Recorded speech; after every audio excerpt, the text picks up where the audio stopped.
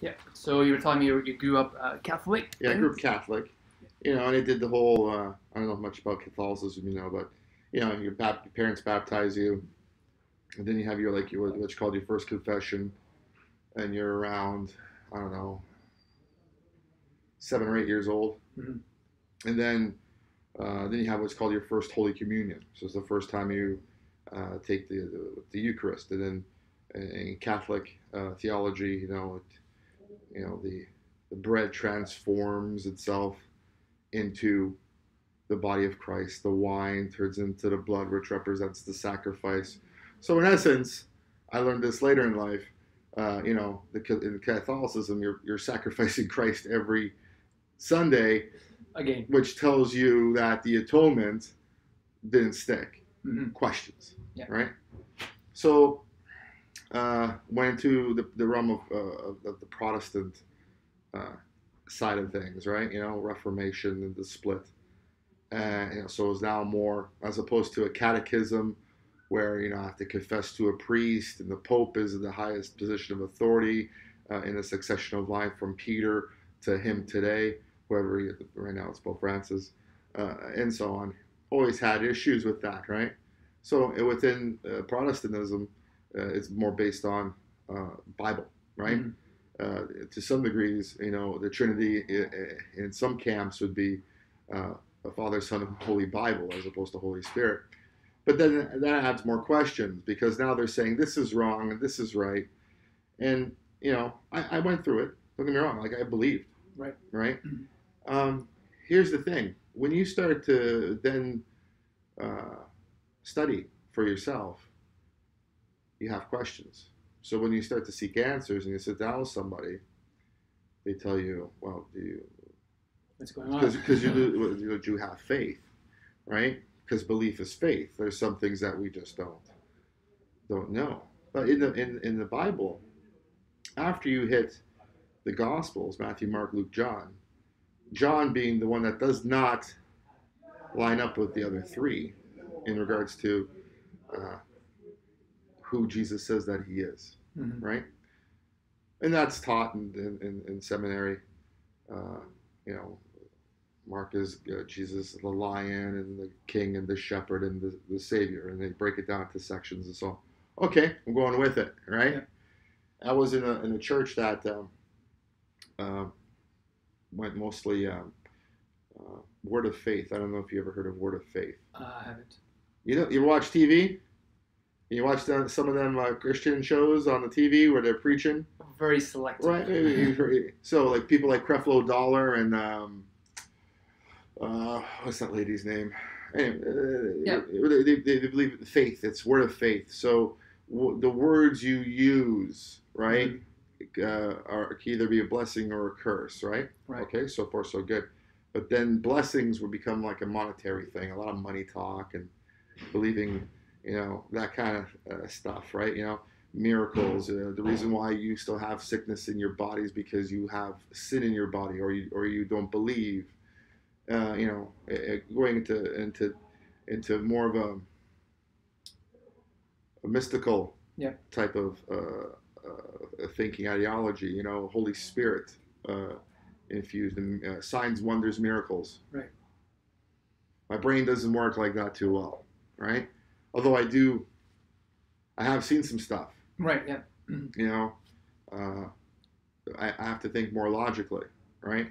True. So then I start to study, and at the same time, I'm taking Bible school, and I'm teaching youth, and I Okay. became an accredited minister. Mhm. Believe it or not, right? I was in that So you frame. you were certified to be a minister. And Within this church, within this denomination, they gave me a certificate, not like a minister, a lay minister more so. Like I wasn't able to, like fully credentialed, would be someone who could then marry and bury. I wasn't able to marry and bury. I could do everything else, Okay. right? If necessary. And I was taught, how to do that. And, you know, uh, Yeah. so, but then I started asking more questions. So then I started going into what's called Calvinism, right? I don't know if you know about that as well. So it's more of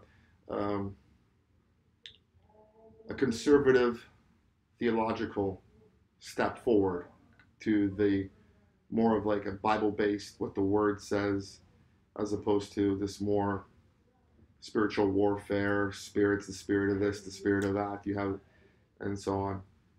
And so is the focus is that the essential theology? This is theology, right? Okay. Is It's the same. systematic theology is Okay. what it is, really, right? So I kind of went there. But you the know. concept of Jesus and sacrifice and crucifixion still exists. Absolutely. Okay. The atonement is Got it. is one of the we teach about the atonement, the sufficiency of Christ, the role of the Holy Spirit, the Trinity. Really hard to explain, super hard to explain, right? You know, you can imagine working with youth, and you're trying to teach the Trinity, and you use the aspect of the cross, but the cross is not the Trinity. The Trinity just uses as an example, and you have to float between Genesis chapter 1 and John chapter 1 and show the relevancy, and within Bible interpretation, the Bible interprets the Bible. So you use the book of Daniel to help you interpret the book of Revelations, and so on and so forth. But this adds more and more and more and more questions, right? And it gets a lot more complicated. And I pretty much said, I'm done, right? I believe what I believe. I'm good to go. I'm going to stay away from church. I'm going to stay away from church people. Stop teaching. I stopped teaching. Preaching. Yeah, preaching. I stopped that a long time ago. That's just because also that coincided at the same time with the disintegration of my first marriage. And so my belief was, according to the Word of God, according to the Bible, a man who cannot take care of his own home cannot take care of the people of God, right? So I was like, hey, this is in shambles. This is showing a character flaw or a trait that I did not want to be a hypocrite. So I stepped down. But as I stepped down, I moved forward in my learning, right? And, I saw how people react. And, my faith in people went down, but my faith in God was the same. And, I floated from church to church to church to the point where I stopped going. I really stopped reading my Bible. I stopped listening to sermons. Pretty much just stopped. I said, I just know what I know. True. And then I met a nice young lady. And she rekindled a desire to seek the truth again. So she is a Muslim, or? She's a Muslim. Okay. Right? Yeah, so I got your contact through another sister. I think she knows. Yeah, they're related. Yeah, okay. And so first thing I did, to be honest, is like I YouTubed the non-Muslim men dating Muslim women, right? And it's like you were trying to protect her from her. Well, at the same time, I don't want to disrespect anybody. Right. You have to be respectful of people, right, and their beliefs, and so I saw that and I went, okay, but like I said, it kindled an interest. So I'm curious, just out of, because this has happened to another lady. She was here over the weekend, and she's a non-Muslim, or she's a Christian, right? And she was dating a Muslim guy. So, from your perspective, right, when you were Googling that, I thought it was kind of weird that that's okay, right? Yeah. Like a Muslim man can be with somebody of a different faith, but not the other way around. I'll tell you, in the Jewish faith, it's the women. Okay. So the woman is what, I guess the easiest way to say, if a Jewish woman marries a Christian man, for example, and they have children, the children are Jewish because the mother is Jewish, and the child passes through the mother, so hence that is your religion. Right, okay. Right, that's the Jewish sentiment. In Christianity, it's called, Christianity, it's the same thing. It's not the same thing as Judaism. It's called, you have to be with somebody you're equally yoked with, right? Somebody of your same belief, right? Otherwise, it will cause problems and tensions and other things, right? But if you come to faith within the constructs of your marriage and you're both unbelievers, then you stay with your spouse, and you be someone who guides them, helps them to faith, through your not only your words but your actions as well. People tend to um, see it to believe it, kind of thing, right? True. To see the change, right, and then desire the change. In Islam, it seems that it's a bit of both, right? The man can meet a nice Christian woman, or Hindu woman, or what have you, right? And I'm not saying right, yes, but I'm no, just no, letting right, you. no, I'm saying, Yeah. but it's not like a big no. Like It is actually.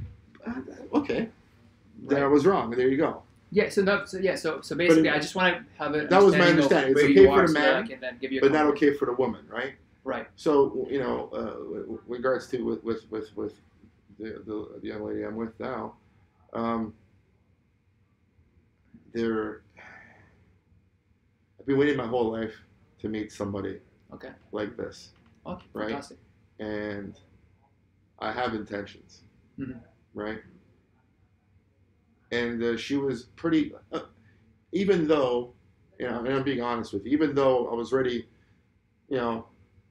looking into things at my speed, right? She said flat out, she goes, "Hey, it's one thing us doing this right now," Right. and like she explained to me that it's I forgot the word she used. It's not not allowed, right? But if we intend to marry, Right. I must Mhm. be a convert, right? Mhm.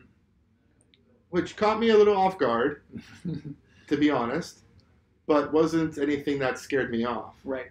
at the same time, right? It's like, oh, that's a big red flag. No, okay, that's not going to happen, because I still have questions, True.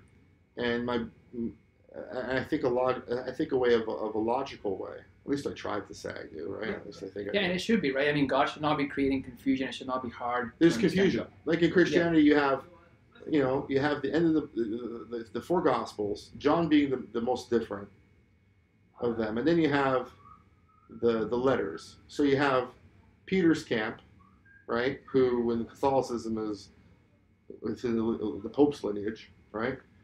Then you have James, right? Who, depending on what Christian camp you're in, is the son of the brother of Jesus, either in Catholicism, it might be it's before Joseph previous marriage or something like that, right? A widow, or after the fact. And he had a church, and then you had Paul, and the confusion with Paul is Paul never met Jesus, and yet the predominant teachings of the church are outside of the Gospels itself are from Paul, and that causes a bit of confusion, right? Okay. Because some of it doesn't line up, and some of it does. Questions. It doesn't make sense sometimes. Why should we have so many questions? Why can't it be more simple? True. Why can't it be more refined? Okay. Yep. So Is God so complicated absolutely that He not. would not allow us to know Him? Okay. So basically, based on what you have been saying and what I've been taking notes of, so here's my suggestion. And you can tell me what we need to add or drop. Sure. So my suggestion would be to tell you, what does Islam say about God, Yes. right? And then you evaluate how logical that sounds to you. Correct. Second thing that I've realized is, as you mentioned, that if